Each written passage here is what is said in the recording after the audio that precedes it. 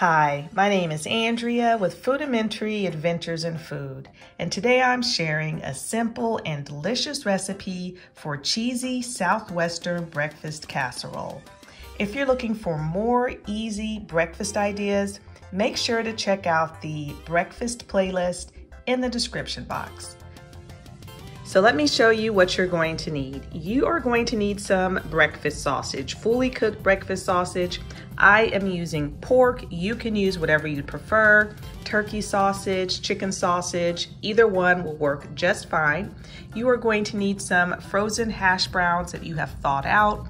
These are the O'Brien potatoes. They have the pepper and onion in them. You're going to need 2 cups of cheese. I am using a mixture of cheddar and Monterey Jack. If you want to use pepper jack, that would be delicious as well. You're going to need some green onions, eggs, and you're going to need some spicy jalapeno Philly cream cheese, and this is at room temperature and it's very soft. So let's get started.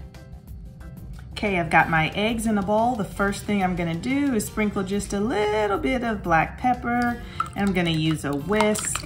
Now, I'm not using any salt because we try to watch our salt, and I feel like there's plenty of salt in the cheese and in the sausage, but if you wanna add any additional spices at this time, feel free. So now I'm going to add my hash browns.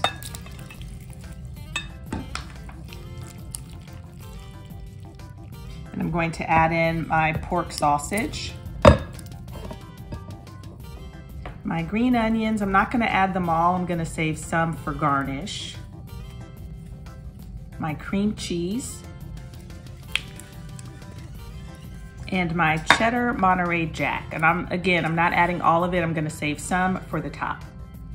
And I'm just gonna give this a good stir.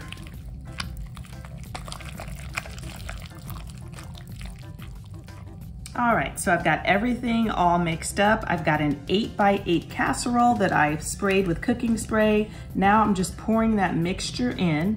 And if I didn't mention it already, I'll make sure to put the recipe in the description box. And I've got my oven preheated to 350 degrees.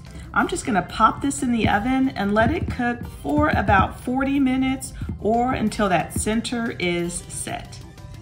Oops, y'all, I forgot to add my additional cheese and my green onions. So let me sprinkle that on top first.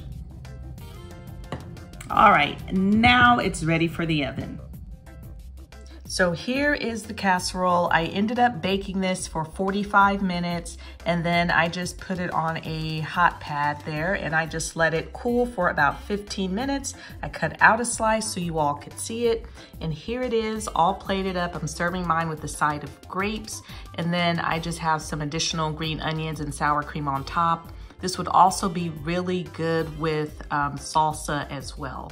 But I hope you all enjoyed this quick and easy recipe. As I mentioned earlier, I have an entire playlist of quick and easy breakfast ideas that I'll make sure to link in the description box.